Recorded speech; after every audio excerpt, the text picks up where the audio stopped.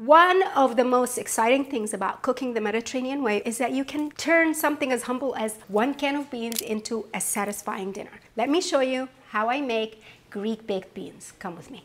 Nice cast iron or some oven safe situation, because this is gonna go from here to here. We're gonna use some good Greek extra virgin olive oil. One of my favorite, very simple Greek dishes, super humble.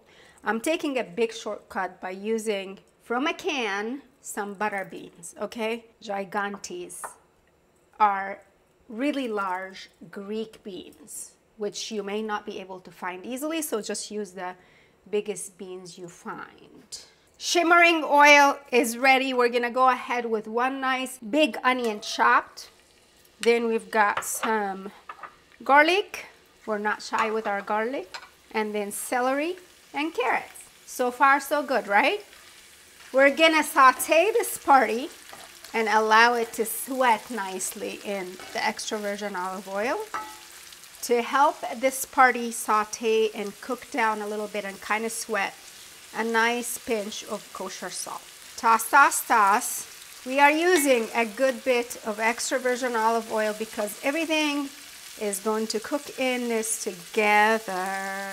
There's a genre of Greek dishes called plaki, which means basically a baked dish. In this case, a tomato sauce with all these beautiful veggies and a good bit of some extra virgin olive oil. I told you I love cooking the Greek way, and this is one of the reasons. So these veggies are starting to sweat nicely now.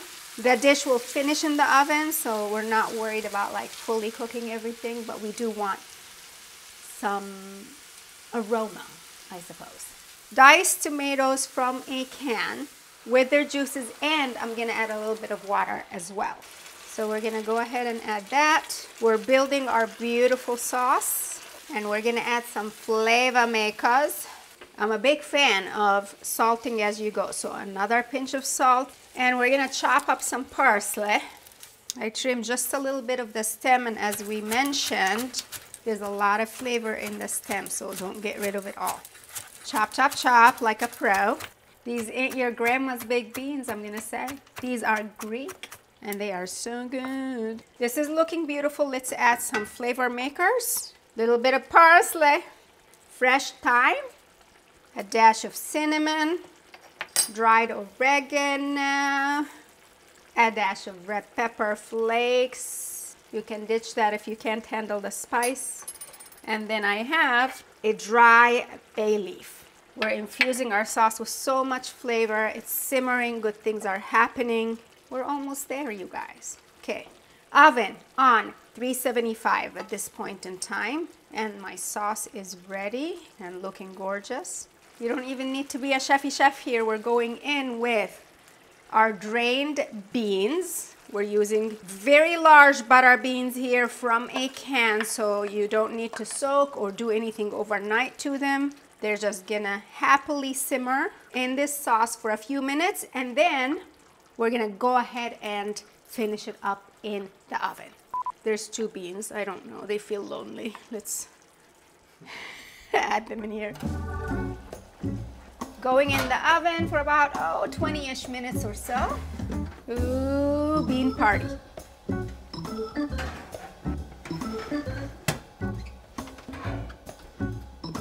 See you later, bean baby.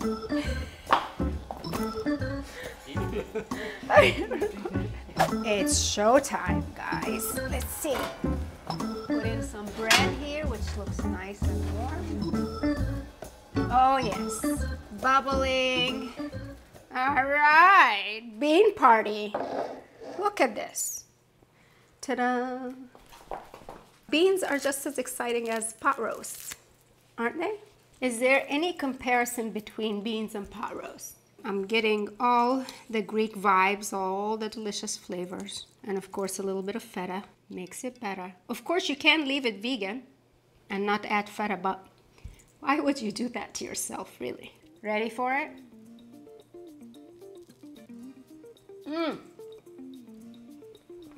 It's good. It's velvety, tender, loads of flavor. It's such a satisfying little meal, budget friendly and so delicious. Why would you not? Why would you not make these baked beans? I need one more bite.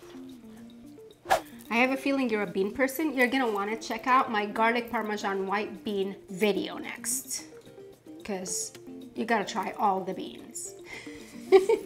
Grab the recipe for Greek baked beans over on themediterraneandish.com. I will see you later. Ciao. Ciao. Opa! If it's Greek, you gotta say opa.